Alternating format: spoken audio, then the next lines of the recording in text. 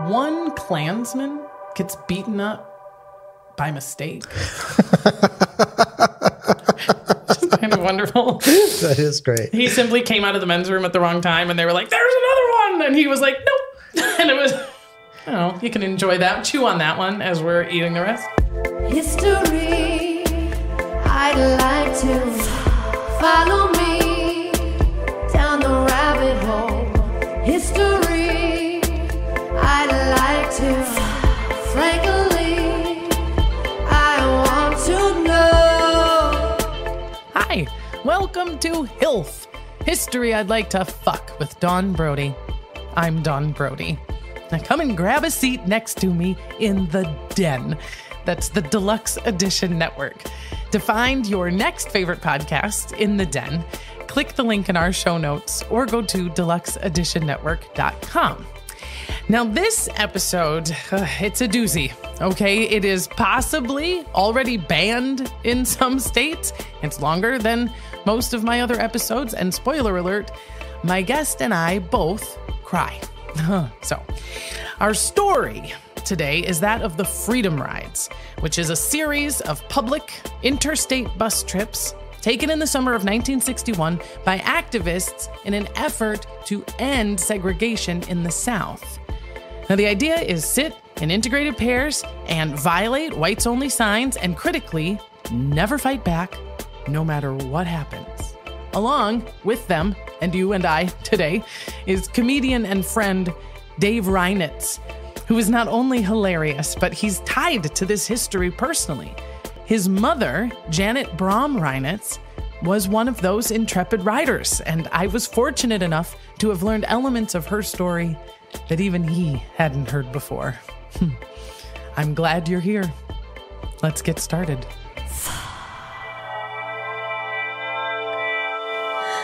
I'm already a little emotional because you came in with the present. Well, of course. It is so nice, though. Oh, it's my pleasure. And it's not just, Dave is a comedian, a visual artist, a teacher. Yes. A writer. A little bit. Yeah. And he teaches stand-up comedy, but his visual art, I'm looking at it right now. He brought me a stained glass mushroom. Yes, I make stained glass. And it's gorgeous. Thank you. It's the Packers colors. It's the Packers colors. And I'm grateful for a number of reasons, but also because you aren't just any stained glass artist. You are the funniest, the funniest to count on Etsy. Well, as a comedian, self-proclaimed. Yes. Well, I don't have a lot of comedy credits, or at least not for the last 10 years.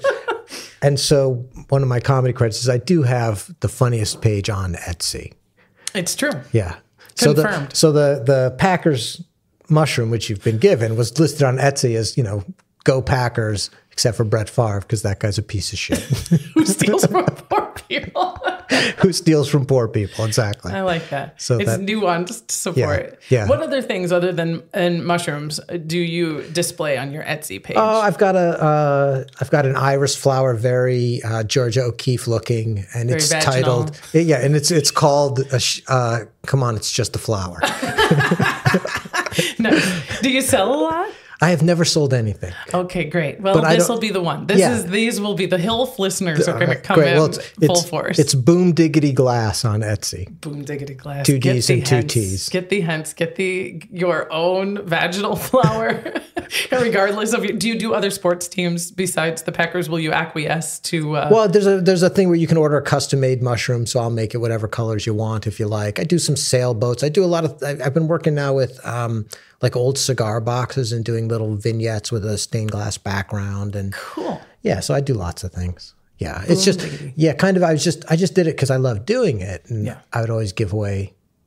So anytime somebody came to my house, I was like, pick something from the window. And so all my friends and family have stained glass. And so there was so much of it, my window was just full. And I was like, I got to sell some of this. So I set up an Etsy. And now Etsy's like, you have to market it. And I'm not. Please don't make me do that. Just marketing is just it's the bane of my existence. I'm not even good at marketing myself. I'm not going to be great with this little mushroom fella. Exactly. Exactly. If I could market something, I'd be getting better gigs.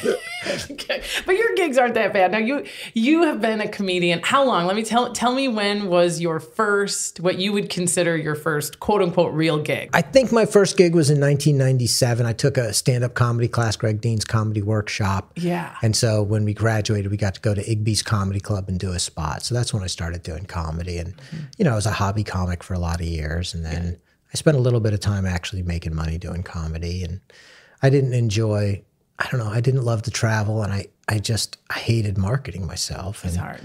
So I came from a restaurant background. So about 2009, I started kicking the tires in some buildings. And in 2010, opened 2 comedy clubs. That's right. And one of them is my very favorite Thank comedy you. club in the world, Flappers Comedy Club. You founded that 2010, you said you 2010, opened? we opened 2010. We opened Flappers in Burbank and in Claremont. Claremont closed in 2018. And then Flappers Burbank is still going strong with Fluffy's there tonight. Yeah. And like, not only is it a great club where you can see everybody. I mean, everybody comes through there, and Jay Leno is there every Saturday. And it's just this fantastic club. The food is really good. The food's better than it needs to be in a place that has a 2-item minimum. Like, it's really good.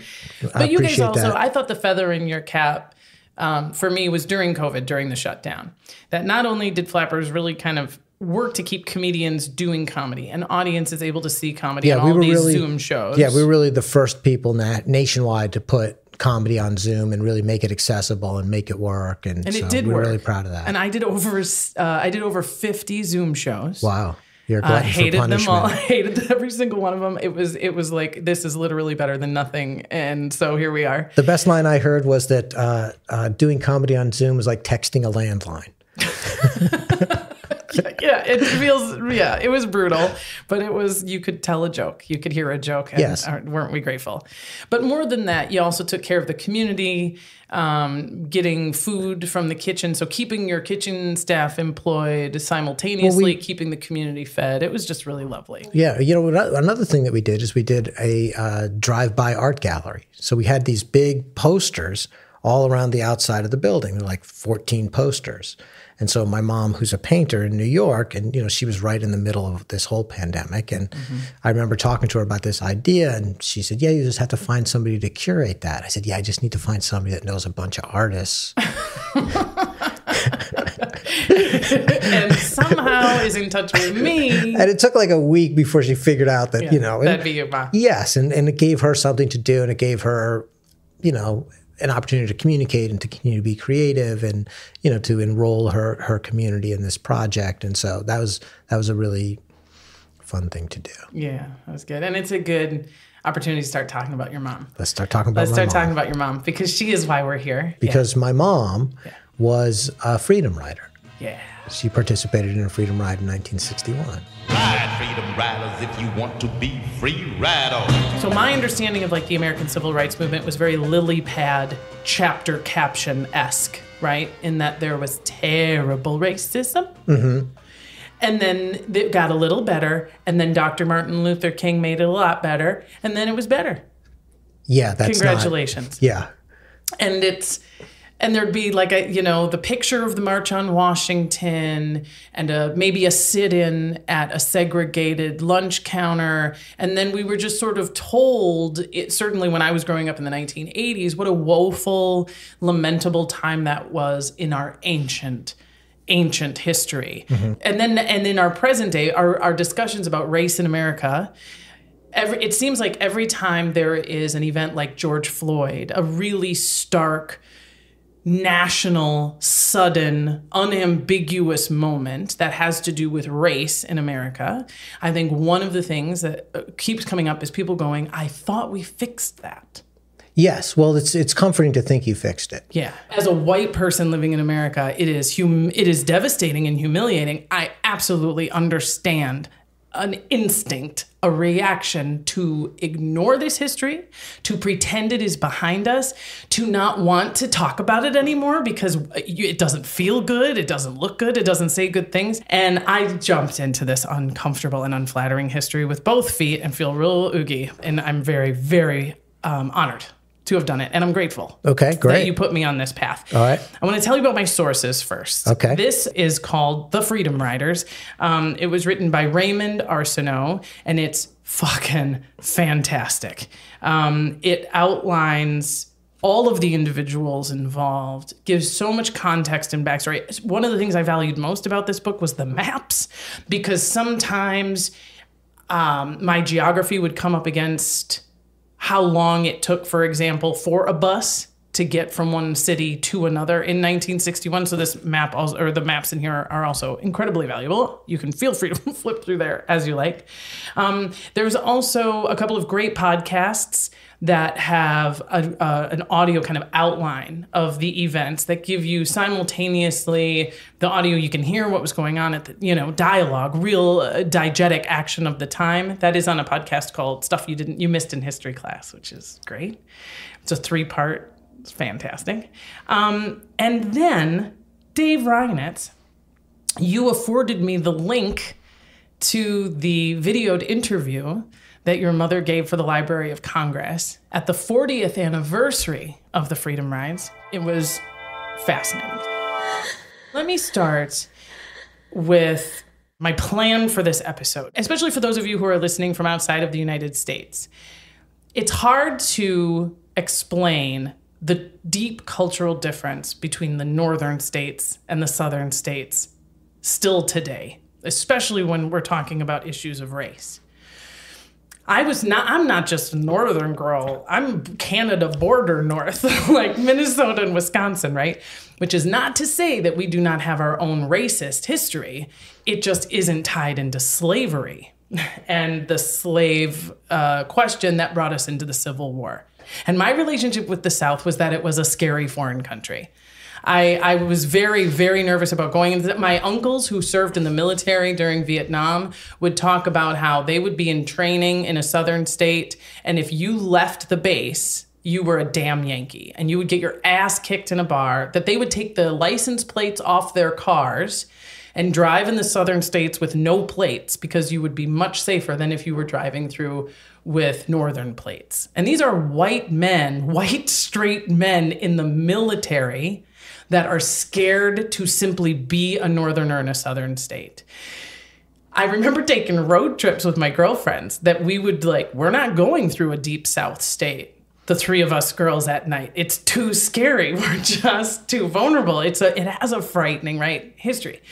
And so what I'm going to do, the plan for this episode is to start with context for northerners like me, who don't have a lot of experience with what especially the Jim Crow era of the Deep South was like. Then I'm going to describe those first freedom rides. What was the point? Why did they start? Where did they go? Who was on those first rides?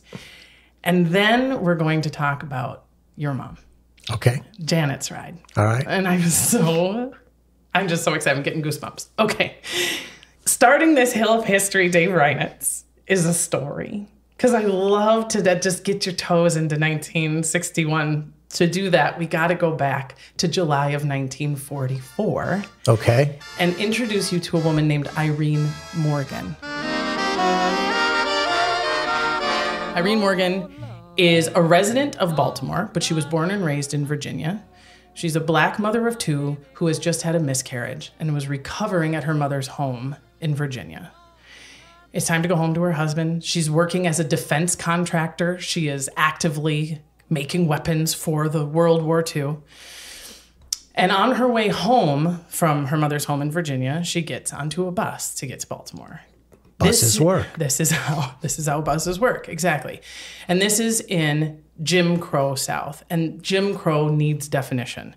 So the Civil War ended in 1865, and essentially those southern states found various ways to continue to treat black people as subservient and diminished to the white race. It is where white supremacy had to find new and creative ways to keep the power struggle as it was. And my understanding of Jim Crow is that Jim Crow actually developed more and more as the Civil War became in the mirror. that it got much worse after the turn of the century, and that it was continually getting worse and worse. Absolutely correct. And Jim Crow itself is a derogatory term for a black person. The laws themselves were local and state laws that enshrined segregation into the municipality. So we've all seen the whites only, colored only water fountain. That's where it comes from. And the first challenge, actually, to institutionalized segregation had come years and years before. In 1896, Plessy versus Ferguson was what established, saved segregation, allowed the southern states to continue to do things like Jim Crow, because it said separate but equal. You are allowed to say, we want to keep the races separate as long as black people have the same things as the white people, which of course was never possible or even an interest of anyone's. And that, case was eventually reversed. And but at the time, Jim Crow was able to be sustained because of the Supreme Court had thought about it and had looked at it and said, yeah, you're allowed to be racist. We can't stop you from being racist.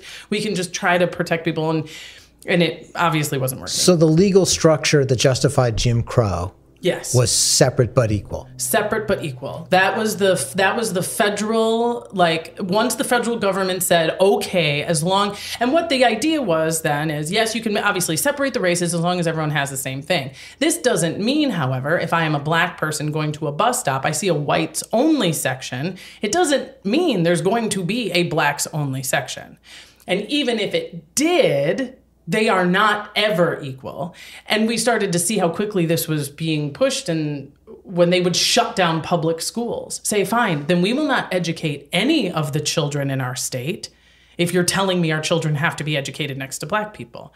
It's part of where stupid Southerners comes from, because they stopped going to school because they would rather stop going. Wow. And they would still have small schools that were white only, but they weren't getting quality education there. It wasn't like it was able to live up to a standard. They would cut off their own arms constantly to prevent themselves from having to embrace something they didn't like. Was the word apartheid ever used? Not that I have seen. If it was used in a speech or something like that, it may have, but it wasn't part of legislation. Okay.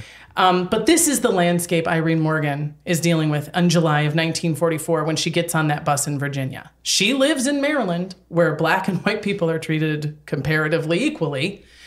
But she's in Virginia. She knows the Jim Crow laws, so she gets on the bus, leaving Mother's house, and she goes to the back where the black people are going, and she's following the rules. And it's packed. The whole bus is packed. There's nowhere to sit. So she's standing, and eventually another black woman offers her lap to sit on. And so she sits on the black. And then as passengers are coming and going, eventually seats open up. And so, whoever was standing the longest ends up kind of sitting down. And then just by chance, she finally gets to sit, and she's only 3 rows from the back, still in the black only section. But some white people have sat behind her. The reason being, no matter what seat is open, even if the seat that's open is in the black section, a white person will take it before a black person will. So no white person would be standing ever if a black person was sitting, right? But there were seats for everybody. So these white people just ended up sitting down behind her. The bus driver says, no, even though you're not sitting together, you can't be in front of a white person. So get up. For crying out loud. And Irene Morgan says no. Now, the black woman who was sitting in her seat next to her has a little baby. She's up like popcorn and goes straight to the back of the bus, following the rules, nodding, yes, of course. And Irene Morgan just sits there and says no. And then she goes, how about this? I trade. The white people can take my seat. I'll move back. So I'm still behind the white people, but we'll swap. And then the driver says, no, you fucking stand. Because I told you to. She refuses again. He calls the sheriff. The sheriff comes to arrest her. She refuses to go. He grabs her. She kicks him. She says years later in an interview that she wanted to bite him, but he looked dirty. Right? That's fantastic. She goes to jail for 7 days. Eventually, her mother pays the $500 bond, and she's found guilty of 2 things: resisting arrest and violating Jim Crow segregation laws. The fine for resisting arrest is $100. She says, I did that. And she pays her $100. Which is an enormous amount of money. An enormous amount of money. The fine for violating the Jim Crow segregation was $10. And she says, go fuck yourself. I'm not paying that one. Wow. She appeals the $10 fine to the Supreme Court. Really?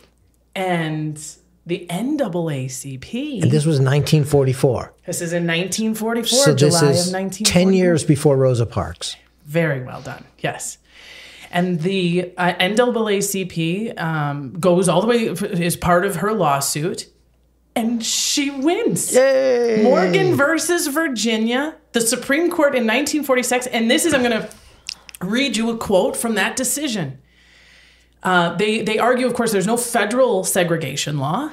And the bottom line is a Black American who begins an interstate journey in a free, Jim Crow-free state should be free to travel through states and not lose their rights along the way. You cannot simply have less rights because you've gone from one state into another. So this is again the domination of a federal law over a state law. Correct. And the federal government says, it seems clear to us that seating arrangements for different races in interstate motor travel requires a single uniform rule to promote and protect natural travel. So that's the law of the land. You can sit wherever you want on an interstate bus. Now, this has nothing to do with where you sit on a bus going within the state of Virginia. But if you're interstate travel, you are federally protected from segregation. This is in 1946, this decision comes out. That's the year Jackie Robinson gets signed to the Dodgers. Irene Morgan is living a quiet life now as a nurse, and she says this would abolish Jim Crow for Northerners going south. She was relieved to hear that Jim Crow tension had been removed. Wow, so she thought this was it. She sure did. And she wasn't the only one. You know, a lot of people were like, well, there we go, House of Cards coming down. Right. And the primary organizations working for civil rights at this time, some of them which you mentioned already, CORE, C-O-R-E, stands for the Congress of Racial Equality. They were formed in 1942. FOR, F-O-R, is the Fellowship of Reconciliation. They're working specifically on trying to kind of reunite after this, I mean, that old wound from the Civil War. And these are both segregated organizations. They are integrated organizations. Integrated organizations, that's what I meant to say, Integrated organizations at the leadership level, black and white, yes. And the NAACP is a complicated one. This is the National Association for the Advancement of Colored People. It is the oldest, biggest organization in the civil rights arena in the United States. And so it has some of the burden of being the biggest, oldest organization. The NAACP is super focused on changing laws. Let's find lawsuits like Irene Morgan's that we can use to go all the way to the Supreme Court, that we can use to change these laws. And then they would sort of be like, we did it. Whereas CORE and FOR were more into direct action, nonviolent specifically, but direct action. They would then sort of take the football from passing these Supreme Court legislations, and their goal was to test it. Laws are only as powerful as they are enforced. And now we've got this Supreme Court ruling in our back pocket. And in 1947, they go, let's test it. Let's take an interstate ride and see how this new Supreme Court ruling does. See if anybody buys it. And it is called the Journey of Reconciliation. They go into the Upper South, because there is absolutely no question what will happen to them in 1944 if they try this in the Deep South. And I'll clarify what is the Deep South from the Upper South as we go. And there are some arrests. A couple of guys get arrested for sitting in a segregated area, and they say, but there's the Morgan versus Virginia decision, and they are taken to jail and fined and spend a few months on a chain gang and then are bailed out. But it doesn't. You didn't know it had happened, and you're very tied into the Freedom Ride history. Most people didn't hear anything about it. It made no splash at the time. Most of our history books, if it's mentioned, would be simply to say that the 1961 Freedom Rides weren't the first. So you're saying this was 47, and they tried to challenge, they tried to get a ruling to support the law that had been passed. It was less that CORE was almost never trying to do anything legally or legislatively. They were testing the laws that existed. Great. Yeah. So they were putting it to the test. Correct. And it failed. Correct. Well, a little bit. That was their determination, actually. If you look at the landscape then in 1946-47, this law was just passed. We did a semi-successful ride, was how they looked at it. Some of them got arrested, but then they were let out eventually. Some of the places we went, they didn't give us any trouble at all.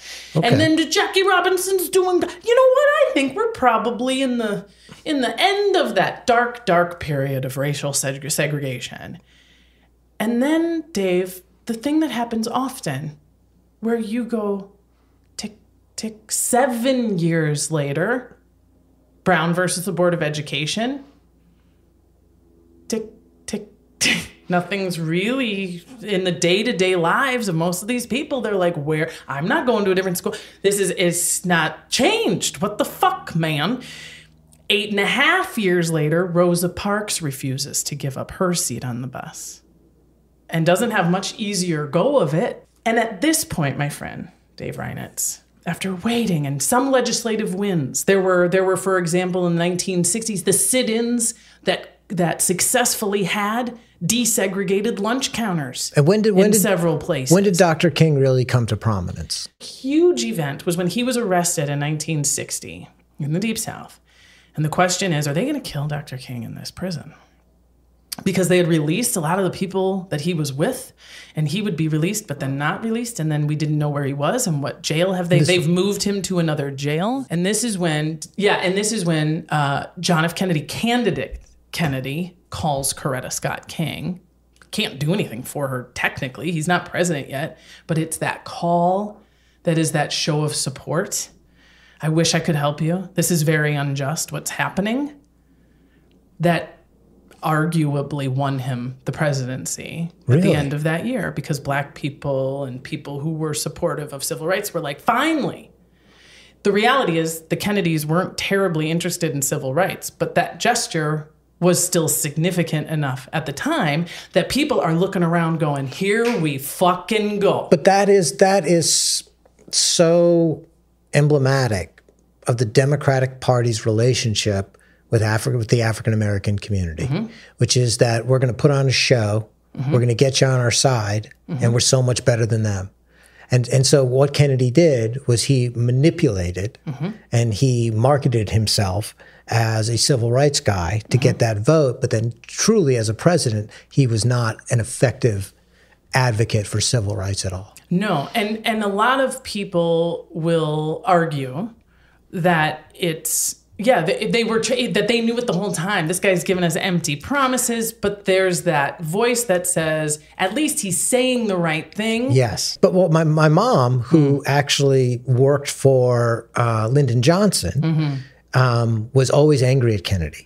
And always, people would laud Kennedy and what a great president. And she would say, no, it's a bullshit story. Kennedy was not a civil rights leader at all. And if anything, got in the way of the civil rights movement more than he helped it. And there's the same accusations are often made by certain individuals within the NAACP at the same time. Because I told you that the core was like sit-in, freedom rides, let's test these laws. And the NAACP is like, you're fucking this up, man. They're accusing us of trying to blow everything up. We're trying to we're going to try to get interracial marriage next. And every time you guys go out over your skis, we have a harder time doing the work in the courts. And so even within the civil rights organization, for people who full-throatedly have the same goals, they're pushing each other back. Yes, there was constant tensions between CORE, between Dr. King, and between Malcolm X. Yeah. And the idea of having Malcolm X out there as the radical would make CORE and Dr. King seem more palatable. But CORE and Dr. King had very, very different strategies and very different ideas.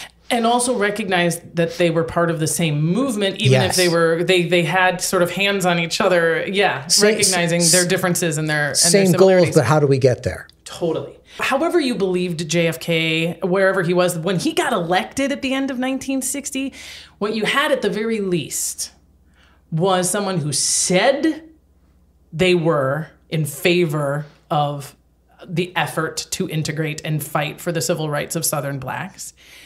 And you had a young guy. Just the image and the feeling of a young president that kind of got the era was enough to inject the movement and people in the movement with a sense of like, the iron is hot, the times are now, and let's go.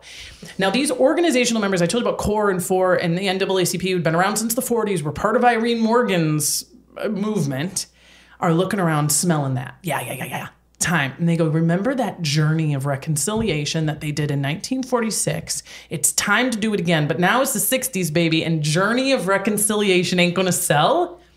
Freedom Ride will. Marketing. These kids understood marketing, right? They're the tight, hot name, the Freedom Rides.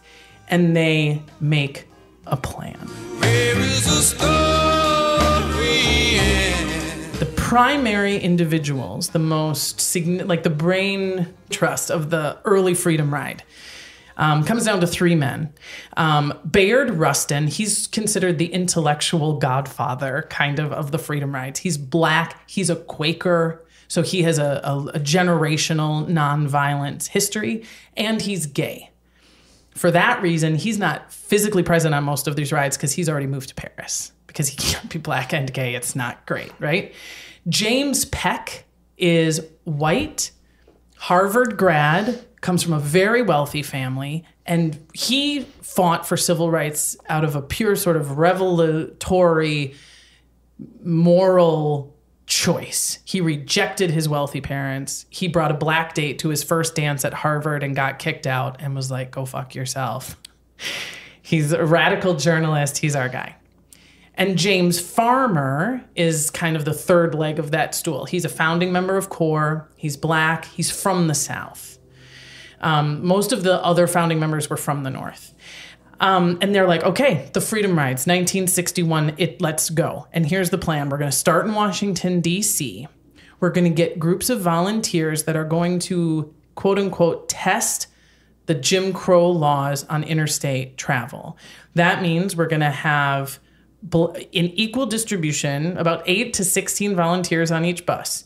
We're going to have them old, young, black and white, religious and secular, in the movement forever, brand new to the movement. We're going to have a wide variety. They had women too, but they did always have much fewer women, because the idea is they'd integrate each bus with a black person and a white person, but they couldn't put a black man with a white woman. They were like, that's a different fight. We'll get there. That will take us into a different direction. So let's just stick with race at this point. And they would not only challenge the segregation on the bus itself, but because of some of the strides that have been made since Irene Morgan's case, federally, technically, those lunch counters and waiting rooms in the bus stations were also not to be segregated for interstate travel. So they were just going to go pick a route that started in D.C. and ended in New Orleans. They would stop and they would just, every leg of the thing, they'd buy a bus ticket, they'd get on the bus, they'd go into the thing, they'd go into the waiting room, they'd sit down together at the counters, and literally, let's just see if we get arrested. And if we do, we'll challenge it. And so they would have people that would get on at the southern bus stops, or they were all starting off in the north? Everyone starts in Washington, D.C. and ends in New Orleans, because that part of the law is where you started. Right. Right. And where that's what I thought. Yeah, exactly. And primarily to nonviolence, because a lot of these original CORE members were motivated by Gandhi. Gandhi was their primary influence, and it was about the desegregation of Asia and Africa that they were like, we have to do it like that. So they were so devoted to nonviolence, they would have a week of training prior to getting on the bus that they used with folks who had participated in the sit-ins. They would role play with one another to be prepared for the words. Just to hear these screaming, angry people is a thing that gets your heart rate up, and let's just practice, you know? Similarly, they didn't bring anything that could even be construed as a weapon. No nail files. No nail files, because even if you are truly dedicated to nonviolence, we can't have you accused of trying to start anything. I'm going to give you a lot of specifics, because I think you have to hear what they were screaming. I think you have to see how long they were kicked, watch how many boots kicked and how many ribs, to go, holy fuck, this was a war, man, right? So the first volunteers to get on this first freedom ride that is leaving on May 4th, 1961. JFK has been inaugurated in January, so we're months into his presidency. It's party time! Get up! Jim Peck is going. James Farmer is going. So those two founding members are going as volunteers. Genevieve Hughes is a beautiful northern white lady. She's similar to James Peck. She comes from a very wealthy background. She's rejected her parents' way of moving. She is deeply devoted to the civil rights movement. Walter and Frances Bergman are a Jewish couple in their 60s who used to be educators and had decided to do this together. Oh, this guy, my arms are wrapped around myself. Albert Bigelow. He's 55. He's built like a fucking tank. He's a white guy. He's a former Navy captain. Wow. He was revolutionized when we dropped the A-bombs at the end of World War II and became a pacifist overnight. Because he understood the unnecessariness of that act. I think, you can read some of his thoughts on it, and they're eloquent and beautiful, but it really is remarkable to see a guy who looks like G.I. Joe and who sounds like a 55-year-old Navy captain who will not hurt you because he's deeply devoted to nonviolence and is here to change things. It's just a very kind of, he's a remarkable character. Jimmy McDonald, he's 29. He's a black folk singer from New York City. Ed Blankenship, he's 27, a carpenter's apprentice, former Marine, who is from the North but had been stationed in the South during his training and was completely gobsmacked by how black people were treated in the South. He really had no idea. John Moody is a really interesting one. He's 30, and he's a northern guy, black. He's from Howard, and he was super self-conscious because he had cousins from the South who would come and visit him and would tell him what it was like being black in the South and how they were treated. And he had something akin to embarrassment, not really jealousy, but like, I'm not experiencing what my black cousins are experiencing. I have a completely different kind of life. So he was motivated to join the movement because he had it pretty good, Charles Parson is the youngest. He's 18. He had to have his parents' permission. They had to sign a note that said it was okay. You got Reverend Benjamin Elton Cox. He's 29. He's one of the oldest ones on one of the buses, and he wears his reverend collar. Not just, they didn't just want a person of faith. They wanted them to be wear your clergy outfit. John Lewis, of course, the famous civil rights icon. He was 21 at the time. Charlotte Devery, she starts as a journalist. She was just covering it. She's a white lady who was just going to cover the rides, and she ends up putting her notebook down, and she's like, I'm in. I'm not leaving, and I'm part of this. So it's a wide variety of people from a wide variety of backgrounds, all committed to nonviolence. All committed to nonviolence. All committed to this process, to challenge the law, to try to end segregation as we know it in Jim Crow. Exactly. And have gone through this training together. And the training part, because my mom used to talk about the training and what a significant thing that was. And as she participated in different movements later in her life, one of the things that she lamented was the lack of organization and cohesive training. So we all knew what to expect. We all knew how to present ourselves. We all knew how to react and how valuable that was and how meaningful it was. It also was, I think, important in moments of fear and trepidation. The plan was detailed enough that it would be like, when we get to this stop, you two will go to the restroom. You two will go to the lunch counter. You two, and so you had your designated testers, the ones who knew they were going to be the ones to walk up. So there wasn't that moment where you're getting off the bus going, okay, so who wants to, it's like, no, we've already, Correct. it's already set. It was well planned. Very well planned. And like I said, that was one of her big criticisms of movements that have taken place since then, is a lot of it is just very haphazard. It's very just emotion based. I'm going to go out there and hang the sign and whatever happens, happens, as opposed to this very tactical, very thoughtful, very understanding way to go about, what they're trying to accomplish. That's right. And I think among the reasons for that, none of which are very good, is because of corrupt organizations, or even a little of what we see in this history, which is NAACP versus CORE. Because the NAACP said to the Freedom Riders when they set out on May 4th, you're on your own. We do not promise that we will represent you if you get arrested. We are not going to, as we often have, shuttle our busload of lawyers down there to bail your asses out. We think it's pretty provocative, actually. We're not going to go so far as to say don't do it, or we don't think you should do it, but we are making it clear that that is not an NAACP activity and that we have nothing on our hands, okay? Wow.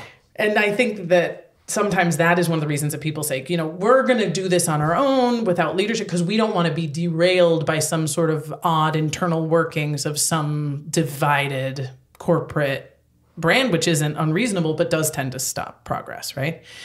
But they've got it all laid out. They know who's going. They've got their plan. And on May 4th, 1961, they get on the bus in Washington, D.C., and they head south. And I'm reading this part of the book. I'm goosebumps right now. I'm reading this thing like, what? Okay, first stop's okay. I mean, I'm feeling like it must have been what it was like for the riders. It's a countdown. It is. And I get through and good. I mean, and you start to feel it. First stop, no problem. No problem. Second stop, the bus driver's not yelling at anybody. No other passengers. Because keep in mind, it's not like they rented a coach. Right. This is a public bus. They bought a ticket on it. That means that bus has a bunch of other passengers who may or may not be into this, who may or may not participate. And they're even saying, one of you, your job is to educate the bus. So we're just going to sit down. And what do you do if somebody goes, hey, another passenger just goes, hey, you can't sit with her. We explain what we're doing, who we are, where we're from, what our point is. The federal law that was just passed, and they found that in these first several stops, it was like a fucking retreat, man. People were generally super cool about it. Because they're still up north, yeah? Well, they're in the they're in the upper north. They're technically in the south, but they're in the upper south. So for those of you who are like, my geography isn't great, we're talking Virginia, North Carolina. It even has north in the name. Tennessee. They're getting over there, and that's not, it's not terrible. Even a little bit of northern Georgia, things are going great. They've even found that some of the whites-only, colored-only signs have been taken down or painted over, which they should have been, because that was a law that was passed between Morgan and now, and they're like, and they even say the final fateful things that you should never say on any kind of journey. Everything's going so well, right? The first arrest happens to Joe Perkins. He sits down arrest. Can you believe it? He sits down to get his shoes shined. And the black guy who's shining shoes says, no, I will be fired if I shine. I can only fire white guys' shoes only, man. Like, you got to get out of here. He's arrested. He's arrested for trying to get his shoes shined. Yes, because it's not for you. Yeah. Rock Hill, South Carolina. There is some violence. A group of toughs, they call them local toughs, take a shot at John Lewis, try to push John Lewis down, basically, as he's walking into a waiting room, and he's kind of heading for the whites only area, and they just shove him down. And Al Bigelow just stands in front of him. Our big fucking Navy guy doesn't push back because, again, nonviolence.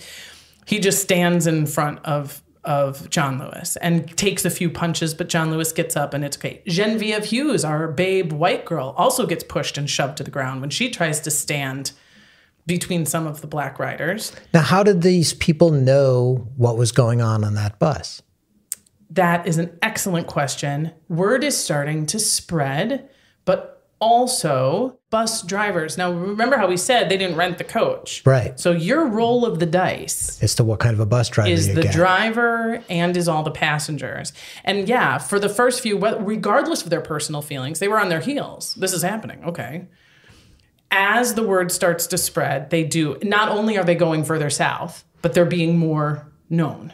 Yeah. So when they get to Atlanta, they've started to feel some pressure. They've had some verbal altercations. They've been pushed, but they haven't been beaten.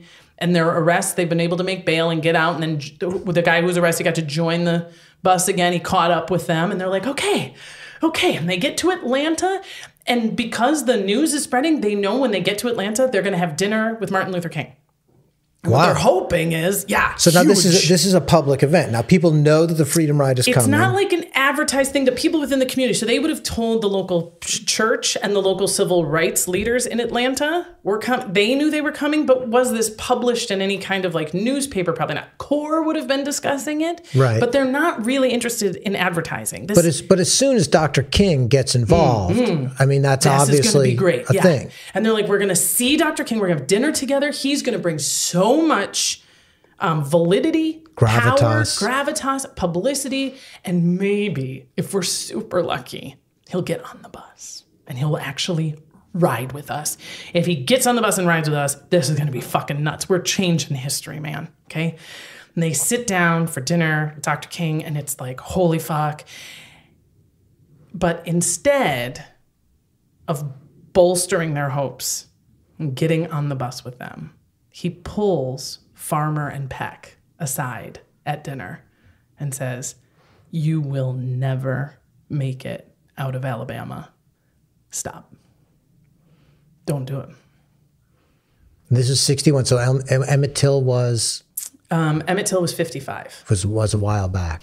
And yet, Dr. King knows no one is necessarily going to win here if you're all murdered in Alabama, which is your next stop.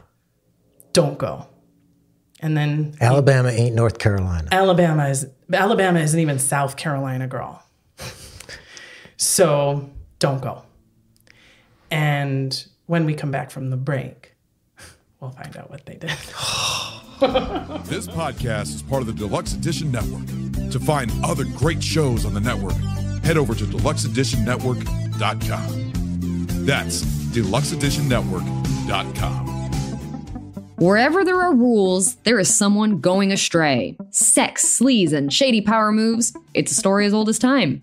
I'm Kiki Anderson. As a comedian and former journalist, not a lot surprises me anymore. But as we stumble through a doomed world and a digital hellscape, it can drive you crazy trying to make sense of what is and isn't kosher. On Indecent, I'm peeling at the wallpaper of polite society to understand the why and the who behind our taboos. Come along for the ride as I explore everything from porn to politics, tech, and religion. If you can't get through the day without, rubbing one out in the bathroom stall at the office, you got a problem. There's a big community around people trying to trade tips and tricks on how to suck your own and just many different pages of threads about this. And then people kind of create friendships through this. Subscribe, rate, and review Indecent with Kiki Anderson on Apple Podcasts, Spotify, Stitcher, and wherever else you get your podcasts. Also go to ncpodcast.com/indecent to learn more. Indecent with Kiki Anderson, where NSFW meets LMAO. Before we join up again with our courageous freedom riders, a shout out to those intrepid few who have come aboard my bus, my patrons. Please welcome our latest throbbing member, Colleen R. As in, are you ready to be boarded? Colleen and her fellow patrons are not only above average intellectually, they help keep the history coming by providing me with the funding for the book subscriptions and hardware necessary to go down into the annals again and again and again. In turn, my patrons get early access to new episodes and bonus episodes in the weeks in between. Want in? Check out what's what at patreon.com/HILF podcast. Then head over to Instagram and Follow me, follow me, follow me, follow. Follow me, follow me, follow me, follow. Follow me, follow me, follow me, follow. So this is why I get hot for history. My blood is boiling. I'm sweating. My legs are shaking. I'm having so much fun. Well, it's such an interesting story, and there's so many interesting characters, and it's such a, for me, there's so much personal context. Well, and this next part, I just want to put a little highlighter on it for my friend Dave. I know you lost your mother in May, and May is Mother's Day, and this incredibly stirring part of the story takes place on Mother's Day in 1961. Okay. As our group of intrepid freedom riders on that first journey cross into the state of Alabama against Dr. King's suggestion. What's nuts about that, so it's on the, I mean, they feel like they're on the edge of a cliff going into Alabama. Jim Farmer and Jim Peck, Jim Peck is white, Jim Farmer is black, are the leaders. They're the organizational leaders. They're the Mac Daddies of this movement. They are consciously Yes. risking their lives. Absolutely. And Jim Farmer gets a call from home that his father has died. Oh. And his mother is pleading with him to come home for the funeral. And he's like, oh my goodness. Not only is this my baby, this ride, but this is the hardest part. We're entering Mordor tomorrow, you know? And he doesn't know, and he goes to his father's funeral. And he says in his autobiography that I was relieved, which embarrassed me to tears. The other one who leaves at that point is John Lewis, who is going to accept a job interview of a lifetime, a chance to be a part of a huge civil rights movement that was going to be going to India. He would have a huge educational windfall. And he was like, I will be back. It's just an interview. Like, I have to go and I have to do it, and then I'll come right back. So he's gone too. So then they got some freedom riders to come fill in for him. So they got 2 more guys. And those guys are now like, okay, fun. We get to start in Alabama. Goody. Let's go. Keep in mind, too, there are 2 buses. There is the Greyhound bus line and the Trailways bus line. And the Freedom Ride has Freedom Riders on both of those buses. And they're going in not quite identical routes, but parallel. So they end up in the same city on the same evening, but the bus stations are, of course, going to be just a little further apart because it's the Greyhound station and the Trailway station, but they've generally been scheduled to be running parallel. The first story you're going to hear is from the Greyhound bus that first enters Alabama on Mother's Day, 1961. Don't worry about me. On that bus, along with the Freedom Riders, are, as I've mentioned, unaware passengers. People who are like, nice day. I'm visiting my aunt. Day. I'm going to go see Ma, right? You also have journalists, some of whom have been with them the whole time. You have one of the Freedom Riders is always the designated witness. Mm-hmm. Don't get arrested. You've got to go get our lawyer. You are the one who just stays out of it. You're the watcher. Watcher. On this bus is also Roy Robinson, who is the manager of the Atlanta Greyhound station. So where they're leaving, and he is not, I don't know if he's incognito, but he's not riding as the Greyhound manager. He's just along to keep an eye on things. Sort of ambiguous why exactly he's there. A representative of the company. Yeah, who's not trying to do any fucking thing. He just kind of wants to be there, right? There's also 2 plainclothes members of the Alabama Highway Patrol, 2 corporals, Eli Cowling and Harry Sims. And none of the Freedom Riders or the driver, nobody knows who they are. Just 2 white guys hanging out. Their first inkling that there's something up is when they are heading towards Anniston, Alabama, and the Greyhound bus that is going the opposite direction towards them waves down the driver and says, you're going to get attacked when you get to Anniston. There is a huge mob gathering out there. They know you're coming. And they're waiting for you. The Freedom Riders managed to convince the bus driver to go. And they're doing that by saying, it's legal. We're protected by the federal government. Don't you know about the Supreme Court? And they're doing all of their education stuff. Like, trust us. Our nation has our back kind of deal. They get to the Anniston station, and it's eerily quiet. Eerily quiet. Like nobody's there. It's a bus station. Where's everybody? And they get off the bus, and they go up to the station, and the doors are locked. And as they're trying to open the doors just to go in, to do this testing, the mob runs in. 50-plus men carrying pipes, chains, clubs. One guy lays right down in front of the tires of the bus so they can't drive away. And the riders, of course, all run back onto the bus and close the door and lock the doors behind them. And this mob smashes the windows, slashes the tires. They're trying to tip the bus over, which they can't quite do despite their best efforts.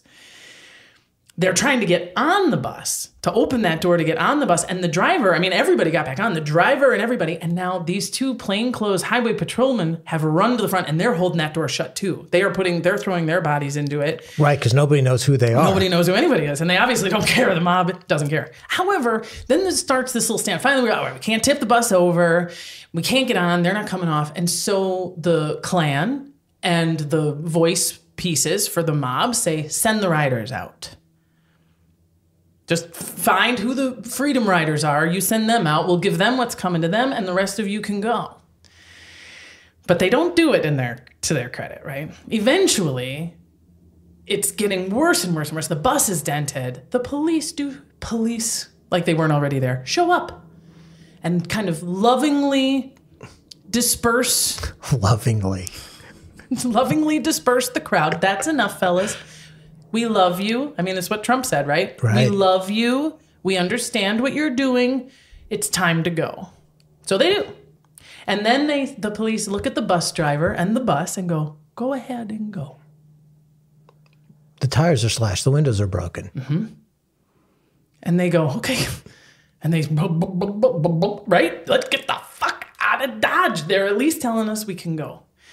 So they drive off onto the highway, and the police follow them to the town line. And not only do the police disappear, but there is a line of cars waiting for them, and there's a line of cars that followed them. And it's just like... not our problem. Run. And the bus just goes as far as it can. These cars circle the bus. They're screaming. And the riders are saying one of the things that struck them the most was that they were wearing their Sunday best. They have their kids in the car. They're coming home from church. It was such a strange... Mother's Day. It's Mother's Day. And they are hanging out the window, and they're screaming, and they're yelling, and the bus actually can't go any further. And they hobble, the bus sort of rolls to a stop between the city of Anniston and Birmingham, right outside of this little grocery store. The driver and Roy Robinson, the Graham... run off the bus kind of like as fast as they can to get to the grocery store. And they're like, we basically need a new bus. Call Greyhound and get a new bus out here so that we can get out of here. And the mob comes in so fast that the doors are shut. The passengers who are still on the bus close the door, and the mob surrounds the bus again. I have visions of The Walking Dead. Yeah, right. Exactly, yeah. Exactly. It would have felt very much like that, right? And they're thinking, now what the fuck do we do? In the meantime, our guy, Eli... let me get their last names again. Eli Cowling. The two undercover cops. The two undercover cops at this point got their guns out of the baggage. Wow. And they are blocking that door and saying, fuck no. No one's getting on this bus. No one's doing anything. And they're kind of running interference. I've never heard in any of the counts that they disclosed who they were, but their revolvers were making a significant difference in the way that everybody was behaving. Eventually, this dialogue runs out of gas, and two of the members of the mob throw a Molotov cocktail through a broken window, and it fills the bus fast with fumes and with smoke. They can't see, their lungs are burning. A few of the Freedom Riders and the passengers at this point, it's almost not necessary to differentiate because their treatment is in no way differentiated at this point, are able to slide out the windows. Open the windows just enough that they've leaned their heads up, that they're able to slide out and they hit the ground. In the meantime, the rest of the passengers are trying to get out, and the mob is now blocking the door. They've been trying to open it. Now they've blocked the door, and they're yelling, let them burn. Prepared to just watch this busload of people burn to death, because some of them might have been Freedom Riders, and many of them are white. They know they're white. They can see that. They just don't know who's a Freedom Rider, and they've refused to differentiate, so let them burn. Wow. And they would have all burned to death in that bus, except a fuel tank exploded. So a fuel tank explodes, the mob backs off long enough that they get off the bus. And they're on the ground coughing and practically paralyzed from smoke inhalation, which is when they get the shit kicked out of them. While they're down coughing, they are just beaten within an inch of their lives. Many of them fall unconscious. The two undercover cops get their guns out, stand between them, block the riders and the passengers who've been beaten. Wow. Saying, you're going to have to fucking come through us, man. And these are Alabama state troopers. Alabama's Highway Patrol. Highway Patrol. And most people agree that the mob would have just was about to come in and kill him. Take a bullet maybe, but beat them all to death. But another fuel tank explodes.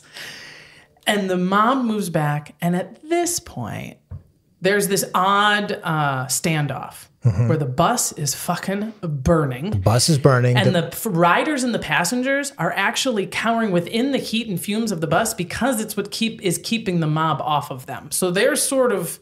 Half the bus is burning. Yeah. And then they're taking shelter in the other half of the bus. No, they're off the bus They're entirely, off the bus. but they're staying close to a burning bus because that burning bus is the reason they're not completely encircled and already dead. Got because it. the mob actually smells really bad and it's really hot, right? And so there's this standoff, like, what are we going to do with these people? And the only act of humanity in this entire town from anyone comes from a 12-year-old girl. Fuck, I cried first. Shit. A 12-year-old girl named Janie Forsyth, who is white and walks between all of these people and brings bucket after bucket to them on the ground so they can drink and wash their faces and hands. And she walks between the screaming, violent men and listens to their verbal abuse, but they're not hitting her. And she just goes back again and again and again. At 12. At 12. And when this entire incident is over, she and her family are so abused, they have to move. They are unforgiven. Eventually, the cops, as I said, who have already been there, fire a gun into the air. You're done. So the mob leaves. They're sitting there bleeding, burned, and broken, and no ambulance will come. No one will help them. No one will pick them up. No one will give them a ride anywhere. They're just stuck there on the side of the road with a burning bus. And finally, one of them highway patrol guys is like, fuck, and they get an ambulance. Finally, an ambulance comes out. And they're like, fuck, and they're heaving their sad sacks into this ambulance. And the driver says, not the black ones. I de-stooped to pick you fucks up, but I'm not letting the black ones on. And so the white riders get out of the ambulance. Wow. And go, then, sounds like we got to figure something out too. Wow. And our highway patrolman again says to the ambulance driver, I think you should just take them all. And who knows what motivates people, but the ambulance driver relents and does take him to the hospital, which is already surrounded by Klan members who won't let them into the hospital. Eventually, they get into an emergency room through a back door, and they threaten to burn the hospital down if they're treated. Wow. And their own community hospital. Mm-hmm. And this is such a rural place, and the facilitators and the administrators look out the window and see the fire department is right there, and the police are right there, and they're telling us they're going to burn it down. So who will... Let's just say they do. No one obviously is going to save the hospital because they're the ones burning it down. So the hospital administrator says to the Freedom Riders, you have to go. Get out. You have 20 minutes. Exactly. And they're like, okay. Now, in the meantime, all sorts of people are making calls. And Al Bigelow, simply because he was a Navy captain, has a guy who calls the White House, calls the Washington, D.C., puts a call into government very generally, and nothing happens, of course.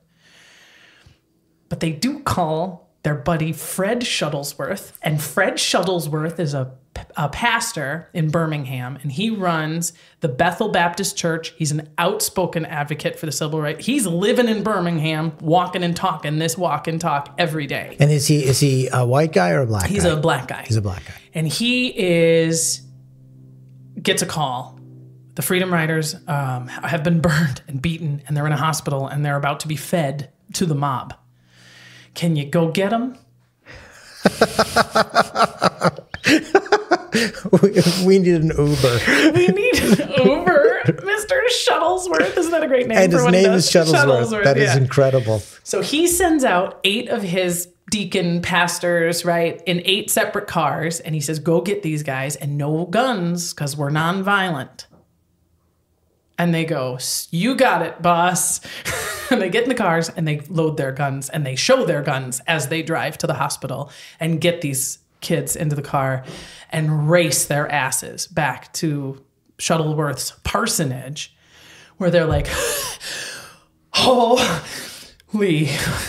So they did bring guns. Fuck. Yeah. And that was how they all got out. And then the Klan comes to Shuttleworth's house and is like, this is this integrated house. You can't have blacks and whites in there. And he's like, and he manages and says, we'll burn your house down if you don't throw them out. It's not like the Klan ever really backs down. It's just sort of like in a horror movie where the sun rises and I guess people have to go back to work. Right. You know? Mm-hmm. Your point about the zombie movie, I think, is like really well made, right? But they're sitting in Shuttleworth's house. I mean, they can't breathe. Some of them are still coughing up blood from the fumes. And they're looking at each other going, what happened to the Trailways bus? I was going to ask that question. I was just thinking that. What happened to the other bus? What happened to the other bus, right? All right. So, meanwhile, and they say go town, Greyhound. Maybe not. Right? The Trailways bus had their problems start before they even left Atlanta. Remember, Atlanta was the edge of the cliff, and next stop is Alabama. Right. So they go to buy their bus tickets to Alabama from Atlanta, and they see Klan members talking to white people in line who then don't get on the bus. And the Klan members buy tickets and get on the bus. Oh, fuck. So where the Greyhound bus had our two heroes with revolvers who found a spark of humanity, Trailways bus has the opposite from the get-go. These guys are openly, we're the Klan. They not only get on the bus, the verbal abuse starts right away. We know who you are. We know what you're doing. You're never going to make it out of Alabama. Echoing what Dr. King had said. And Dr. King had said to them, I've heard they know. Like, the only reason I know is because I got spies. Now, which bus was Peck still on? Peck is on this one. He's on the Trailways. Yeah. So the Klan gets on and they say verbal abuse right away. You're never going to make it in Alabama. We know what's going on. And it gets worse when they cross into the state. They get to the first bus station. This is where the rubber always meets the road, because not only are we going to get off the bus, the quote unquote safety of the bus, but we're going to go push buttons in there. We're going to sit down right in their faces. We're going to ignore their signs. We're going to go to the bathrooms, the lunch counters, and the waiting rooms. This is where the challenge takes place. This is where the challenge takes place. And these challenges are why we're all here. Mm-hmm. So they get to the stop and the driver gets off, before anybody else does, and then comes back on and says, with a bunch of what they call hoodlums, and the driver says to everyone on the bus, the Greyhound bus from Atlanta was burned. The riders were beaten and who knows what happened to them at the hospital. They're going to do the same thing to our bus unless these N-words go back where they belong. There's two black men sitting together in the white section in the front of the bus, right next to where the driver and these quote-unquote hoodlums come on. And they say, no, we're not going to go back. And this is our right. The Supreme Court ruling has come down. Technically, you have no jurisdiction. And they just start beating the fuck out of these guys. Drag them out of the seat, and the beating is immediate and it's brutal. Jim Peck, a white guy, rushes to the front to put his body between him and the black guy, and he's beaten and as bad, if not worse. Then our 60-year-old Mr. Bergman, let me make sure I say it. Bergman, yeah. Bergman, he leaps up to defend, and he is getting it big time, and his wife is watching, and she's screaming, oh my God, because they're stomping his chest. I mean, there is blood flying everywhere. At one point, one of the guys does stop the other guy from what appears to be a certain death. Don't kill him, he goes. That one might kill you. All right. So then they pick up, they're all four of them unconscious. And they pick up all four of them and throw them basically in the back two seats. Drape them over the seats, throw them into the laps of their friends. Then they sit down, these Klan members, in the middle of the bus and say, we're going to protect this color line. No one speaks and no one moves until we get to where we're going. And slowly, the guys who got their asses beaten start to regain consciousness. Jesus. Right about the time that they pull into Birmingham. Good timing. Mm-hmm. And the job was, the plan, we talked about the plan, was for Jim Peck, who's white, and Person, who's black, to go test out the lunch counter. These two guys can barely see. Jim can hardly walk. And they get off the bus and walk to the lunch counter and sit down. Wow. This is why I'm telling you, you got to tell the specifics of these stories. Sure. Because even if you just thought they got on a bus or they rented a coach, no, man. And the Klan approaches them immediately inside the station and start to push Person, the black guy. And he says right away, "Oh, you're all bloody. Did you beat up a white guy, or did you beat up the white guy you're with? That will justify what we're about to do, is that we can say we thought he was," they were already planning. Jim Peck steps in front of him and says, "If you want to hurt him, you have to kill me." And there is a mentality among segregationists in the Deep South then and now, which is there is something worse than a black person. And it's a white person who thinks they're equal, right? An N-word lover is worse, right? And they give him just the beating of a lifetime. But they also drag him and Person into this like dimly lit corridor where a bunch of other people are waiting to join in the beating. And it's chaotic and it's dark. And in the midst of this, Person escapes. He like runs out and gets out into the street. I know, it's like a cartoon of like the dust filled, you know what I mean? He runs out of the bus station and gets into a cab driven by a black cab driver, and he goes to Shuttleworth. Wow. Yeah. I wonder how he knew to go to Shuttleworth. They had, because some of that stuff is coordinated, you know what I mean? Because that was where they were going to end up when they got at the end of the line. Like, that's our destination. The idea was that we'd find him eventually. So they could already kind of communicate with each other to an extent. And safe houses, they would have planned some of that, like worst case scenario stuff. So the other riders, in the meantime, not just the Freedom Riders, but the other passengers on that bus are like, wow, fuck. That went from stern looks and horrible verbal abuse to they're going to kill us awfully fucking fast. Jerry Moore and Herman Harris managed to like avoid detection and they run away. Frances Bergman, the wife, she gets on a city bus. Like, there's a city bus stop nearby, and she jumps on the city bus and gets out of there. There a handful of other guys get beaten. Ike Reynolds, who had come in to fill in for Farmer when he had to leave, he gets beaten and thrown into a garbage can. One Klansman gets beaten up by mistake. Which is kind of wonderful. That is great. He simply came out of the men's room at the wrong time, and they were like, "There's another one!" And he was like, "Nope." And it was, you can enjoy that, chew on that one as we're eating the rest. They finally, get to eventual safety. They all regather at Shuttleworth's, and there's some significant things they learn now. These two buses have gotten through, and they're like, fuck, that was nuts. They definitely wanted to kill us. They still want to kill us.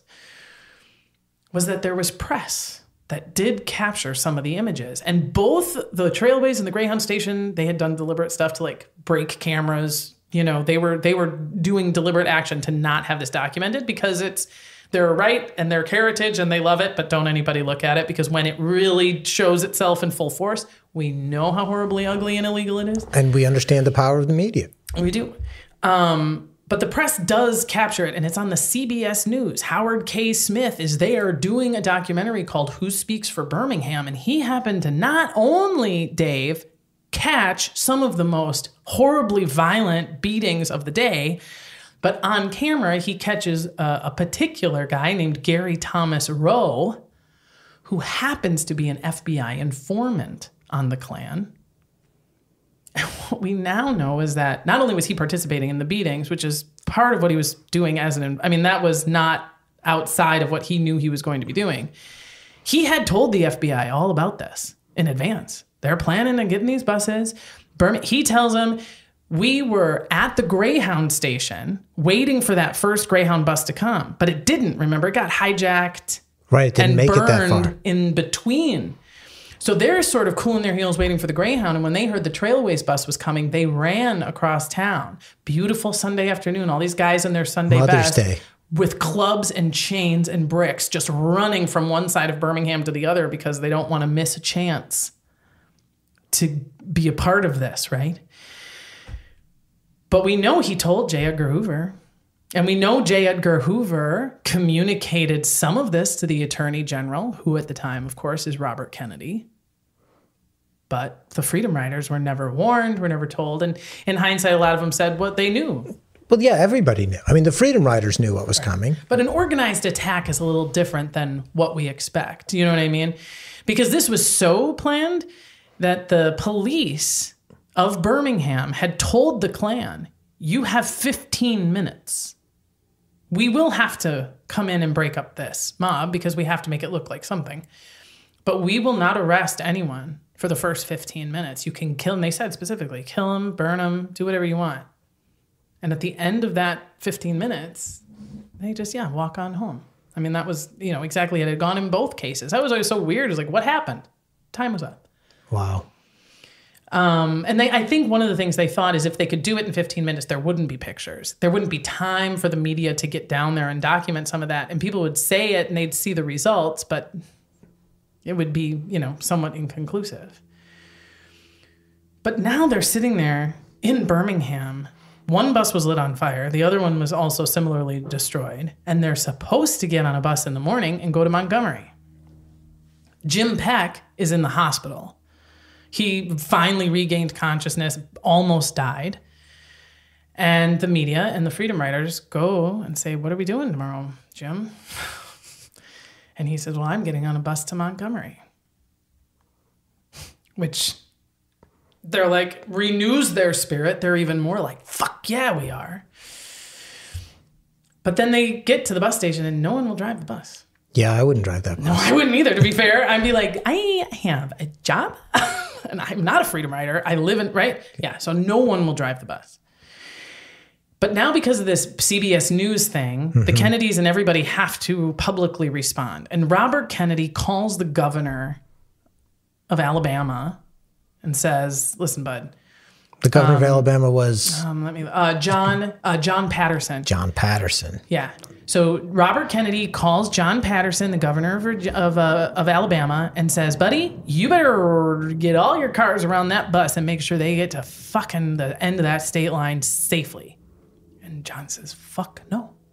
I have no responsibility for rabble-rousers, for out-of-state agitators who come down here to make trouble. They came down here to make trouble. If they get trouble, that's what they get. I will do nothing to protect these people. I will order my police and highway patrol to do nothing on their behalf. Wow. He says to the Attorney General. So he says, fuck you. Fuck you. And to the point where Robert Kennedy is on the phone with the bus company and they're saying no one will drive the bus. And he says, somebody there has to be able to drive a bus. Get these cunts out of your state. Why don't you want to get these cunts out of your state? And he is wringing hands and he did. Finally, everyone agrees. Why don't we fly out? It's a compromise. It's a concession. Because we're not getting on the bus and we're not going to go, but let's fly out of here. And they have a fucking hard time. The Klan surrounds the airport. Every time they get on a plane, there's a bomb threat, and they have to turn around and go back. No pilot will fly another bomb threat. No staff. They can't get off the ground. Finally, they're like, all right, and Robert Kennedy's on the phone. I am the Attorney General of the United States. And he says to Patterson, if you want the federal government to come down there, we will. We did it in 1950s. Like, we did it for the Board of Education. You want the National Guard to come down there and make you enforce the national laws? We will, and we'll embarrass you in this whole thing. And he said, yeah, fine, try it. You're not going to do it today, are you? So they finally sneak onto a plane. It's like the plane's on the runway, cleared for takeoff, and they get on and go. And they get to New Orleans.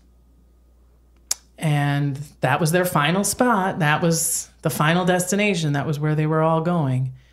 And Jim Peck's head is in a fucking bandage, and they're all fucking shaking. And they don't feel like they really did it. because they didn't, because they had to skip it, they didn't go near Mississippi. They flew from Alabama. Mississippi. They flew from Alabama. But at this point, America's aware of what a freedom ride is. We have Robert Kennedy, we have Dr. King, we have these people are involved, and they're mad. They don't like it. Dr. King doesn't like it. The NAACP doesn't like it. Robert Kennedy hates it. And they're all kind of like, stop. And once these fucks land in New Orleans, Robert Kennedy is like, oh, fuck. That was all the political capital I have, and it was everything I could do to save you idiots from yourself and your dumb bullshit idea. Wow. And then he gets the call. There's 3 more rides that have just left Washington, D.C. Wow. And he was like, what?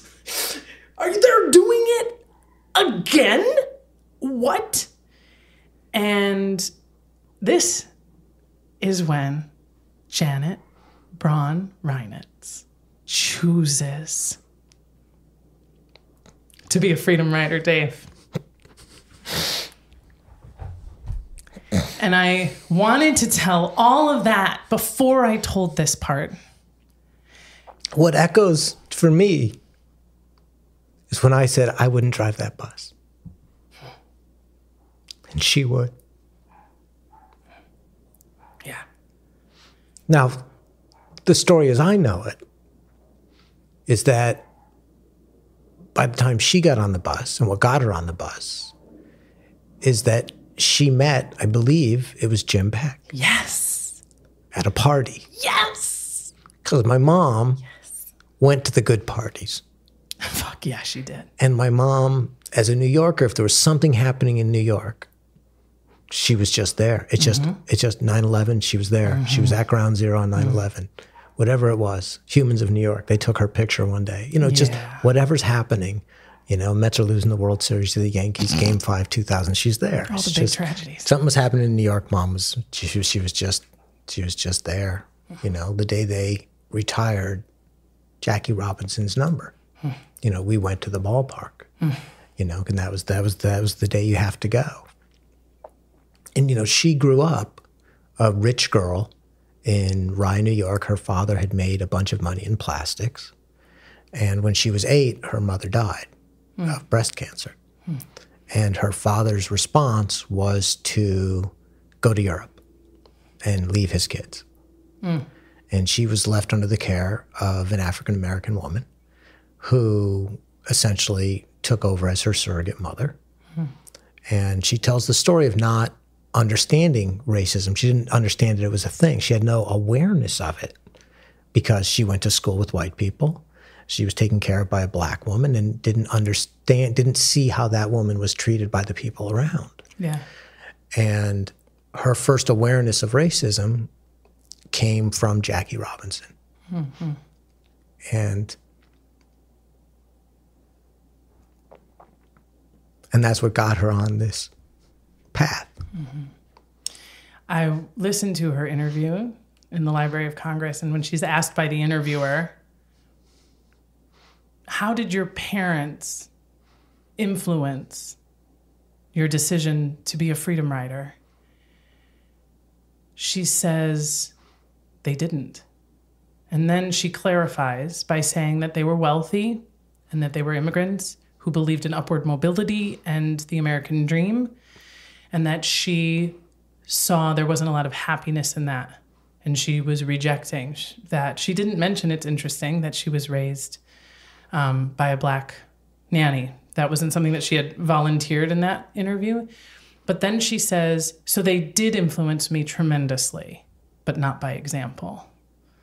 And I thought that was such an interesting way to put it. Yes, well, as soon as she was of age, she rejected her family and went off on her own. I'm really honored to be able to tell the story of her ride. And it takes place in July. So May, Mother's Day, was that first one. That's when the bus burns in Anniston.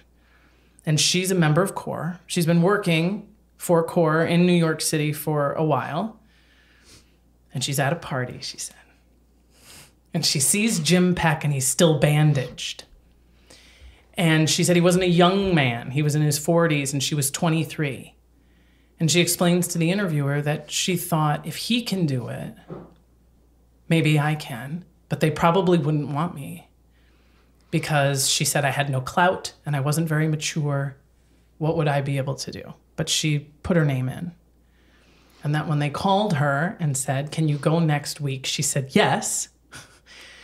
And was shocked that they even wanted her, because you had to be pretty scrutinized. They really didn't accept anyone. It wasn't like any idiot who would get on these rides could go. You had to have a letter of recommendation. You had to write an essay explaining why you wanted to go and what your commitment was to nonviolence. She was newly married to your dad. And she said he was really jealous. He really wanted to go with her. But he made most of the money. And they had just gotten married, and they couldn't quite take that leap together. They couldn't both go. They couldn't both go. Her bus leaves from St. Louis, Missouri, and you talk about her realization of what I can empathize with, that realizing racism as a white person who's from the North. It's a disorienting thing just to see it and to know that this is a reality that isn't in another country. It's not in another time. It's just been outside of your experience, you know? And remembering that she's a Jewish woman. And she's Jewish. It's so important for you to point out that she's Jewish. She's rejected her parents in the sense that she's not part of a Jewish organization, but she is, yeah. And she grew up with, the shadow of the Holocaust. Mm-hmm. And certainly relatives of both sides of my family were victims of the Holocaust. Mm-hmm. And I think that was what the interviewer was after, is my guess. When they ask her, how did your parents' experience influence being a freedom rider? Right. And she said it didn't. Because while it may have made her very aware of persecution as it exists in the world, it didn't inspire a spirit of service or revolution in them as individuals. I think that is what she was saying. That they had been on the receiving end of persecution had influenced them. Right, but remembering her mother died when she was a young girl. Right. And so essentially this is the influence of her father. Who was, he was more than anything a narcissistic capitalist. Sure. That was really his life's path. And so, I don't think he was an active racist, but I don't think he gave a shit about it one way or another. Sure. Apathy can be. Mm-hmm. Apathy. She says when she sees her first whites only signs, she just bursts into tears, which I found so fascinating, because at that point she had already been through the training where they had made sure that they could experience some of that abuse. They knew what they were getting involved with, working with CORE. She had seen Jim Peck, but seeing the whites only sign, just that had her burst into tears. There are 5 freedom riders on her bus. A black man and a black woman, and a white man and a white woman, and then a 5th person as the don't get arrested witness. They leave from St. Louis, and also on the bus is Ben Cox, who was a freedom rider who was in Anniston. He was on the bus in Anniston. He had seen the flames. He had been, not allowed into the hospital. And she says, we were all so naive. And she goes, I could tell he was the one that was like, just don't get too comfortable, kind of reminding everybody, be aware, be alert. They also told them, the women in particular, to dress very conservatively. Because again, they're not trying to draw attention. The goal is to do this actually without being noticed. If they can just go in, get served, get back on the bus and go, great. And hopefully nobody will even bother us. And the goal is to not get arrested. Often, if you were warned, you're sitting in a whites-only section, they'll warn you 3 times. They'll say, we're going to warn you 3 times and then we'll arrest you. On the second warning, get up and leave. Don't get arrested. That's not the point on this one. That comes later.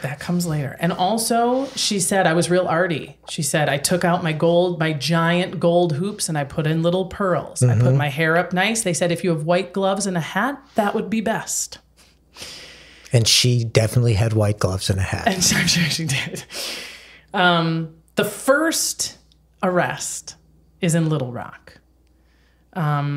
they can tell Ben Cox, who was on that bus in Anniston, says to them, everybody, something's up. He can tell there's a lot of people on their porches watching him. Mm-hmm. And it turns out that the local paper not only knew they were coming, but had published in the paper their route into the station. So by the time the bus pulled into the station in Little Rock, there was a mob of 500 plus people. Anniston, it was 50. Birmingham, it was 50 to 60. 500 people waiting for that bus. And they get out and they go into the bus station. So they get out of the bus, they get into the station. They get into the station, they sit down, desegregate, right? Mm-hmm. The space. The cops come, and the plan is get up or you're going to get arrested. And then they get up and get back on the bus. But they can't get back on the bus because the crowd is out there. So basically now the choice is get arrested or go get beaten to death. And so they get arrested. Yep. So they all get arrested and they get taken to the Little Rock jail, which your mother describes as being very clean and air conditioned and a brand new shiny jail. And they're separated, of course, because it's a black man, black woman, white man, black woman. So all four of them are separated in individual cells. And so the observer was not arrested? No. And had gone on to get their rides, is out there probably hauling, getting the lawyers, trying to call everybody, tell CORE. So once these four were arrested, then the crowd let the others get back on the bus and go. Yeah. Because even if yeah, exactly. So they wouldn't identify themselves as a freedom rider. It just would have been like, you aren't violating the laws, so you can go. Right. Right? They're not sitting where they're not supposed to. They're not doing anything, so they're free to go. The cell, of course, she was in was only with other white women, but those women were in trauma. One of the women was pregnant and having a withdrawal from heroin, and there was a huge woman who had thrown her husband out of a moving car. I bet he had it coming. He had it. She, all the toilets faced the guards. So it was just the depravity and the humiliation. She's there over the weekend. I remember her saying at different times in my life when we would go to protests and things, she would always say, listen, it's Friday, so we're definitely not getting arrested today.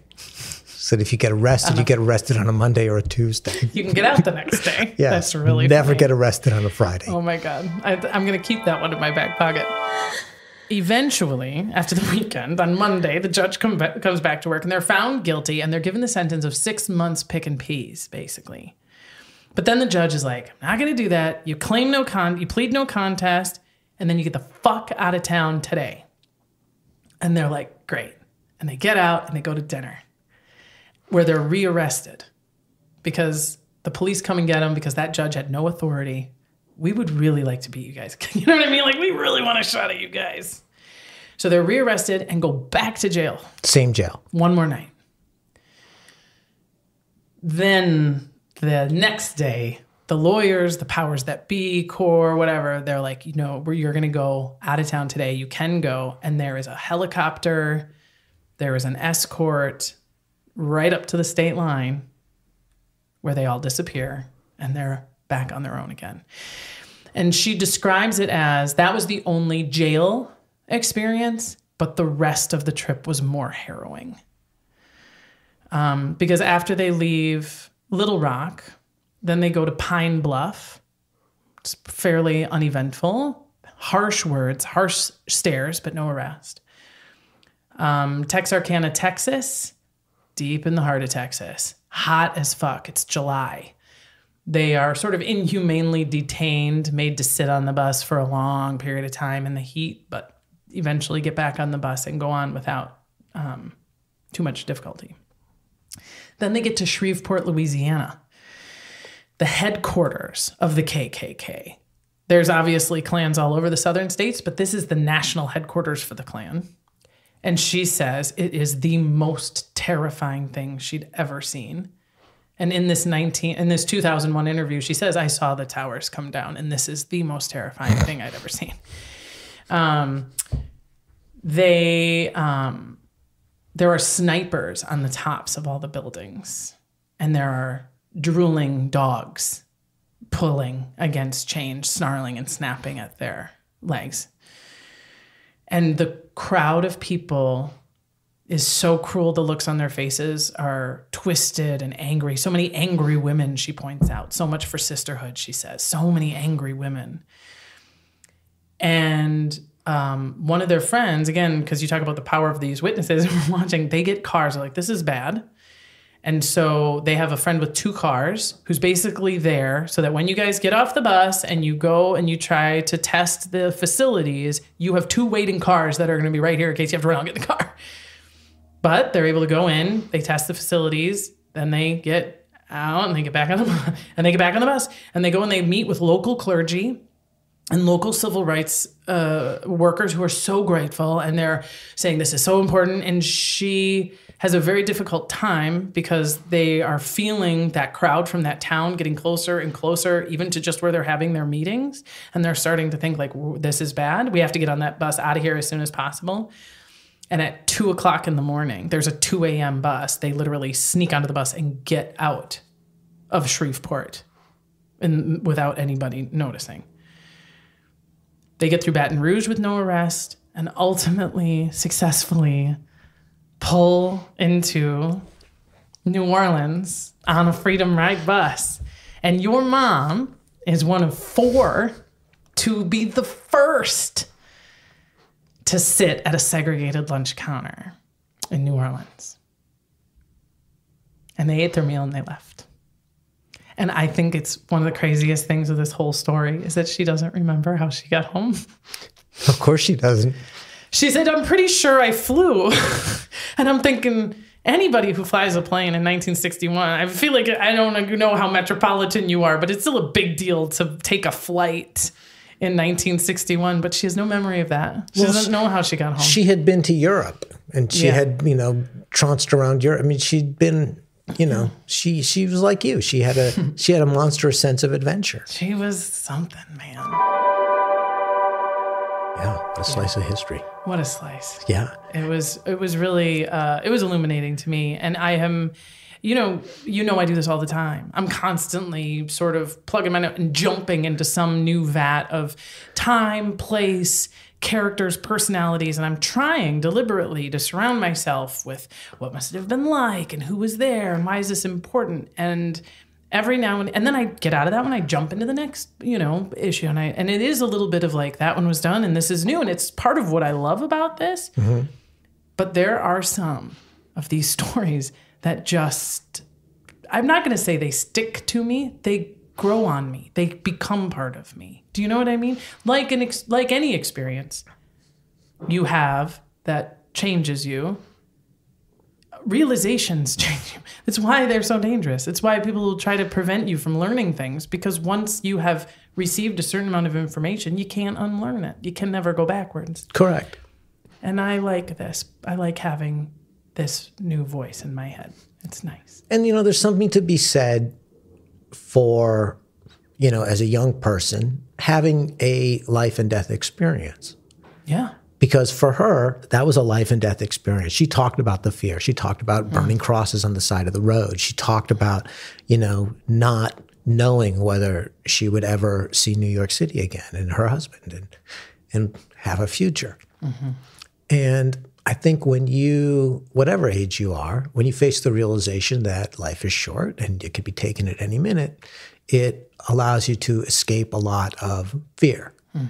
And, she was a very fearless person. And by fearless, I don't mean she didn't feel fear, but she accepted her fear and she moved forward anyway. And, that's a great lesson for all of us. And it's a constant, it's not an easy thing to do. Yeah. Yeah, fear is not supposed to make us run away. That is not fear's function, right? Right. Oh, Dave, I think I'm just so grateful. You're gonna have a lot of editing to do on this one, huh? Yeah, so what? I always do. Actually, this is a good opportunity to let people know that there's always a bonus episode from each one, in part because I edit out stuff that is wonderful, because I try to keep the episode to a certain length and flow of story and all of that, but there's always dialogues and stories and tangents and realizations that I can't quite leave on the cutting room floor. So to you, Dave, and to my listeners, know that this conversation is longer. And if you really want to get around this table with us, get your hands around a mug and hear Dave cry and me cry, join us in the bonus. We'll see you there. And could you also put a link to her website so some people can see her artwork? Please, yes, certainly. And your artwork. And my artwork. You can find Boomdiggitty Glass at Etsy. Oh. 2 G's, 2 T's, Boomdiggitty Glass. Funniest. Yes. It is the funniest page on Etsy, and I would just love to sell one thing. Will somebody please go buy one of his mushrooms? Buy one please? thing. Buy one thing. Oh, thanks again to Dave Reinitz. And of course to his mother, Janet Braun-Reinitz. May her memory be an inspiration to all of us. Check out the show notes to find her full interview in the Library of Congress. Then, why don't you send this episode to somebody you know in Texas or Florida or Mississippi or Alabama or Arkansas? In the meantime, our next new episode is the incredible story of Josephine Baker, a poor black girl from St. Louis, Missouri, who dazzles Paris and fucking thwarts Hitler. Do not miss it. Until then, our theme song was composed and performed by Kat Perkins. A reminder that you can find my sources, links to the books, documentaries, and articles I reference in the summary of this episode or by emailing us, hilfpodcast@gmail.com, or messaging us on social media @hilfpodcast. This has been HILF, History I'd Like to Fuck with Dawn Brody. I'm Dawn Brody, reminding you that history is a party and everybody's coming.